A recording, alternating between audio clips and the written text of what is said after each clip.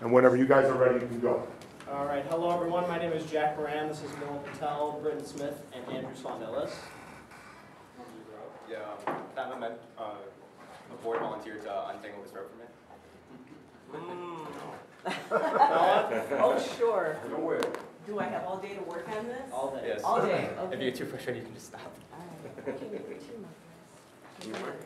27 minutes. I want you to think about what you can do in 27 minutes. Read a chapter of a book, take your dog for a lengthy walk, or watch an entire episode of Phineas and Ferb. This is the average time a boater spends tending to their rope throughout a boating day. Reeling it in, undoing the knot, taking it in and out of storage. And you may be thinking to yourself, that's not true, that just seems like too much time. You have to think every time a skier falls, you have to hold the rope up so it doesn't get caught in the prop. Go back around to the skier. If a new skier wants to come, you have to reel in the rope again manually, throw it back out. There's a lot of things that go into that. This leads me to our solution, which is rope reel. Rope reel is a tape measure-like mechanism that mounts to the top of your boat. You put your pre-existing line into our product. It uses a spring-loaded reel, so you pull the rope out to the designated length, lock it into place just like a tape measure. Once you're done, you unlock it, comes right back in no time, no effort. Tangle-free, and it also doubles as a nice place for you to keep your rope out of sight, out of mind. All right, I want to introduce you guys to Daniel Ephraim, and he's a great example of our target customer. Daniel Ephraim has been boating since he was a little kid and still loves to do it to this day. His love for boating has forced him to buy a lake house on the water, and he loves to enjoy water sports, play golf, and just some overall just fun activities. He makes over $250,000 a year, and that is to support his 3 kids and his wife. Oh, and did I mention, his 3 kids are eager to join the boating industry, and he wants to introduce it to them using rope reel. So the market size for Americans who own a boat is $1.5 billion, but we're only targeting a fraction of those boaters who participate in water sports and have a boat capable for water sports, which is $14 million. And from our surveys and interviews, we've learned that roughly 60% of boaters said that they would actually purchase our product, so that leaves us with a serviceable addressable market of $8.4 million. We have 2 indirect customers. The first being the Velcro belt strap. You can get 10 of the Velcro straps for $25. They are customizable in only the way that you can control the size of the coil and store it. But it's very time and effort consuming to reel in the wet rope, coil it, fasten the Velcro straps, and then store it. Our second indirect competitor is the Airhead Line Winder. You can get one of them for $8. It is not customizable, and again, very time and effort consuming. You have to grab the 2 red handles pictured there and crank in the entire wet rope. Now moving on to promotion financials. As we launch, we want you to spend $100 a month on Facebook advertisements. We believe Facebook advertisements is a good way for us to go because most people that use Facebook are adult males, and that is our target customer. We can also advertise specifically to water sport boating groups, which is good for us. As our company grows, we want to advertise in the Boaters World magazine. The Boaters World magazine gives us 3 features for $5,000 a year. The Boaters World magazine average reader also makes $200,000 net income a year. It's 51 years old. 99% of them own a boat too, so that's good for us. Getting into our cost of goods, we raised our price from our last presentation to $125. This is because talking to our manufacturer and the man who actually built us our prototype, machine time and the material cost has obviously fluctuated in recent years. So we're going to be selling it for $124 now. Cost of goods is $50.03. This leaves us a gross profit margin of $74.96. Our first year, we were aiming to sell 150 of our rope reels. That would make us just under $19,000. And I'd like to mention that these are seasonal sales because our product is for boats and we believe they'll sell better in summer months. If we get a 100% growth rate between years, we will be selling 2,400 units our 5th year, and that'll make us just under $300,000. So we will be selling our product on our company website as well as marinas and Amazon. Ideally, we'd like to sell the bulk of our product on our company website to get more profit from direct sales, but we will also sell our product at marinas and on Amazon because they're already existing customers. Moving on to minimum value proposition, our website website is linked in our social media pages. So once you click on the link, it'll bring you to our landing page, which will give you some information about our product as well as our unique value propositions, which is efficiency, versatility, and safety. And there's also a spot where you can leave your email to give or ask questions, give concerns, or just like feedback in general. So our MVP results, we took our landing page and we emailed it to around 7 marinas. Out of these marinas, 3 out of the 4 were very interested. However, they wanted to see a working prototype and to really see how it worked. However, one of the 4, Munson Ski and Marine, located in Round Lake, Illinois, wanted to put it on the shelves and see how it would do for around a month and then give us feedback and see how it would do in around a month period. This is our 3D model, as we mentioned. It is made out of plastic and carbon hybrid, so it's flexible and strong. So if it's mounted to the tower with wind resistance and the force of a boater behind it, it'll be able to flex and be strong enough to pull the rider. This is a half scale of the actual prototype, so the other one will be 13 inches instead of 6.5. And we've been using this to show to customers, and they can give us feedback and just show off the unique value of it. Now moving on to our strategy for our startup, we really wanted to build up our website, our landing page that Britt was talking about, because we wanted to make it more appealing to the customer in hopes that it would increase the conversion rate to provide more currency for us. And then we also wanted to really market to gain the reach for the customers in order to, once again, increase the conversion rate. And of course, the legal expenses, which will include our LLC, and then our startup inventory, which will be for 8 months. That will be the price of our rope reels. So we will be selling 100 rope reels in months 1 to 8. So we took the cost of goods, $50.03, and multiplied it by 100, and then that was our cost of goods for our first 8 months. And then to round it all up, we took all these values that were a necessity of getting our company set and just ready to keep building. And these were all key to getting us to ask you for $14,500 in exchange for 37.6% of our company after post-money valuation of $38,500. This will give you guys an interest rate of return of 49.5% and a money multiplier of 7.4. At the end of the 5 years, we would hope to sell our business to Mastercraft, which is a boating manufacturer, and hopefully build up our product. Thank you. We are Rope Reel, and I hope you reeled you in.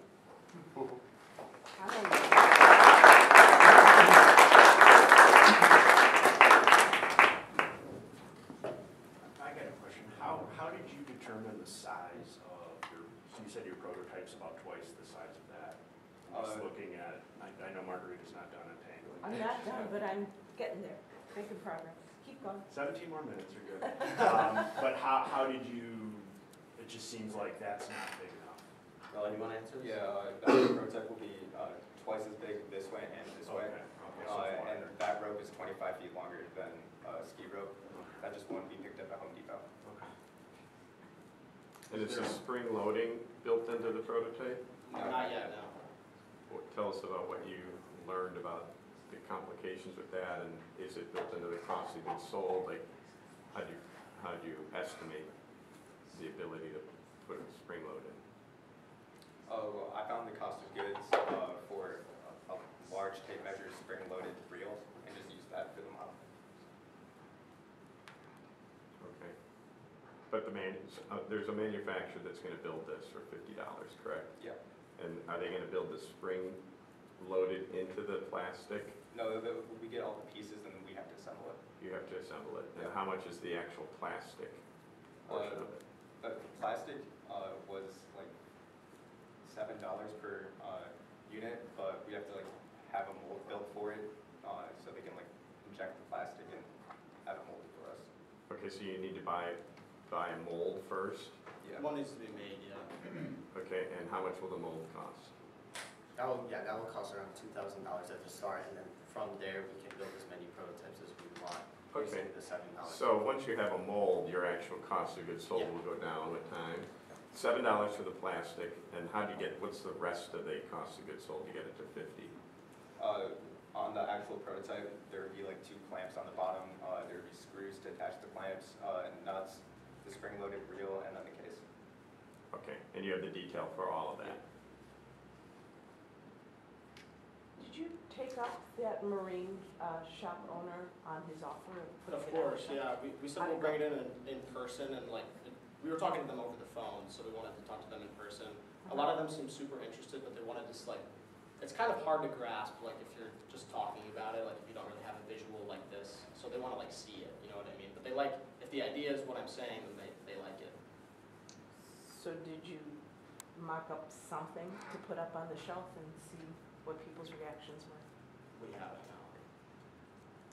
So how long do you think it would take you, if you had funding right now, to be able to, you know, have a product on the shelf somewhere? Or, you know, selling it on your website or Amazon anyway? Well, we still need to source the reel. We have everything sourced. We're still trying to figure out how the reel will actually work in the larger model. So, come on. Yeah, probably 3 months. 3 months?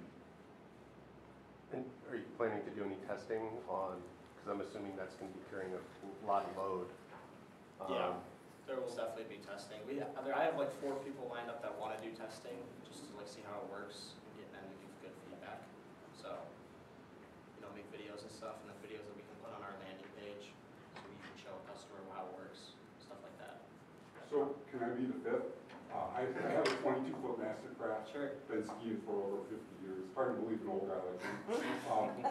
So I love the presentation. I think that the time on the time benefit and the value proposition was really, really well executed. I think you guys have done a really nice job with the market and the channel research. I agree kind of my colleagues here talking about the product. At this point, it's all, in my view, it's all about the product. I think that you guys should become singularly focused on getting that product prototype done. There's, as also being a manufacturer, there's going to be a lot of manufacturing issues on getting the spring integrated in there with the right tension to get it to stop when you want it to stop. There's some mechanical things in there that are going to be tricky, I suspect, to get right on the prototype. I think that getting to the prototype stage is clearly the right path for you all. I think it's an exciting proposition. When you have a prototype, I'll be the fifth to try it. I'll put it on my boat. So I'd love to, you know, to see it. So I think that's the real, you know, the next challenge for you guys is to get that product done so that you can have something to sell. Sure. Is there a smaller, like ratchet mechanism that you can size a prototype, like a smaller prototype, just to develop something that you can use to, you know, emulate the right sized unit? Yeah, and that's what I was talking about with the guy who actually built this. They sell like laser jet printer stuff, and he's like all into that type of stuff. And he was saying like, if you guys want help in the future, like if this goes well, I can help you build a smaller scale prototype if that's what you want, just to show people. We also went to Home Depot trying to find parts that would fit in the smaller prototypes you could bring here. But we ended up finding one that would fit in the 13-inch model. It's kind of one of the ratchet models with a central coil, and then you put the rope around it and you can use it. So walk me through, this sits on top of the boat. On top of the tower of the boat. Yeah, so we're targeting boats, nicer boats that have the wake tower. And then there is an anchor point on top, so it would be anchored near there. So does all the rope come out of that and then attach to the ski pylon? Yeah, that would be like the anchor. Okay. But it's great because for like a beginner skier, say they like to be closer to the boat just because it's easier to maneuver. So it's also like, if you didn't have this, you'd have to tie a separate knot in your rope to make the rope shorter. But with this, you know, you can pull it out to say, you know, only 40 feet instead of 75 feet, lock it into place, you know, so it also doubles as that. That doesn't take the tension of the skier behind the boat though, right? That's what we're planning on having it do.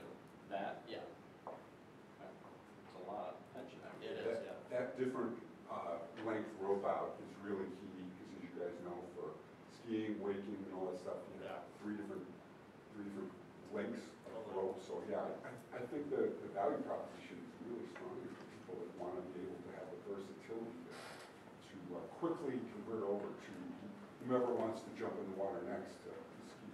Exactly, yeah, that was the One target. thing you may want to consider, given that, I think this tension issue is real. Like, it's going to be harder to hold it at 40 feet. When it's fully extended, it's probably a little easier, actually, because there's less tension. You may want to think about if it's too complicated or it's going to take a lot of time to solve that, go to market with just one length and one very simple feature. This is a 70-foot version or a 40-foot version, whatever you think is the most popular, and just solve for that feature before you build out a final product that is more advanced, that has, you know, multiple lengths associated with it, because that could take you so much time. And, you know, any startup, you only have two resources, time and money, and you don't want to waste a whole lot of time trying to get the perfect product. You know, you get a product that's good enough, and then version 2 could be better, and version 3 could be better. And I just pile on, sort of on the focus on the product, because I think what your product has as an advantage is it's not hidden inside something. Yeah. It's going to be up top, and if it's being used, people are going to see it being used, and if they like the concept, they're going to be asking, hey, where'd you get that? That's cool.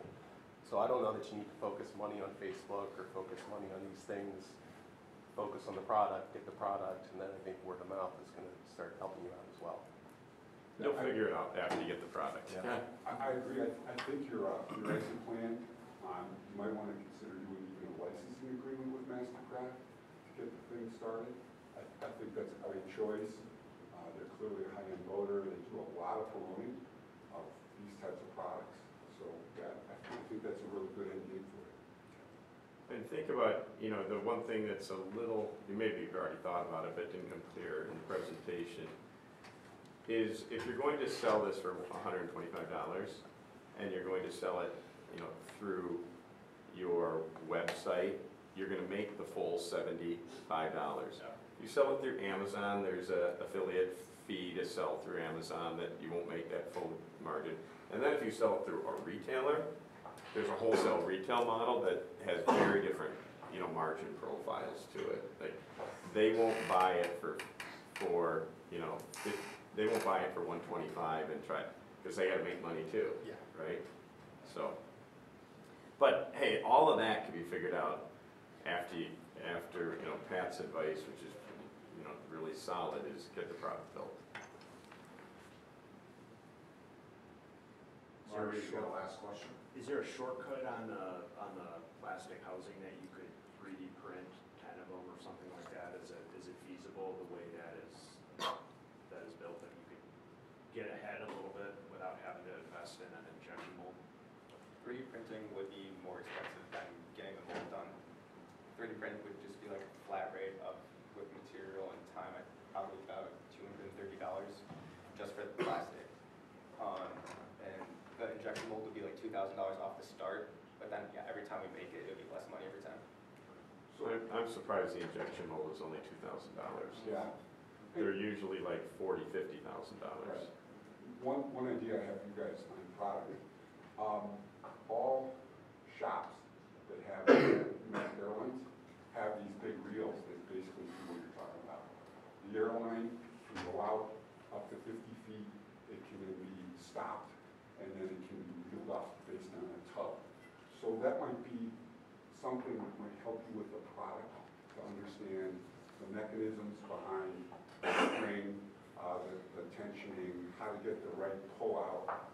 Every gasoline shop or gas station or shop, automotive shop, or even manufacturers have these airline, basically retrievers that keep the hoses all recoiled up into a reel, just like you're speaking of. Obviously, it's not a rope, but if we can do an airline, it would probably serve to your purpose as well. That's a really interesting idea. You could buy one and repurpose it, Yeah. you know, hack your way into this Yeah. product, Yeah. and just see if it, you know, works, and then go to Yeah. engineer So it later. look that up I'm sure they sell them on Amazon, just under air pneumatic lines, and it's called a hose caddy. Look that up and I'm sure you'll probably come up with something. Does anyone care to see the prototype? Yeah, Sure. Pass it this way. And is the team in it, or is this a great learning experience? I came up with the idea, so I'm pretty passionate about it. I don't think they are wanting to take the class next year, but I'm definitely, wanting to take this forward. So I have, there's people in the accelerator group that definitely want to join the team. So we can get it rolling. All right, great. All right, thanks, guys. Thank you.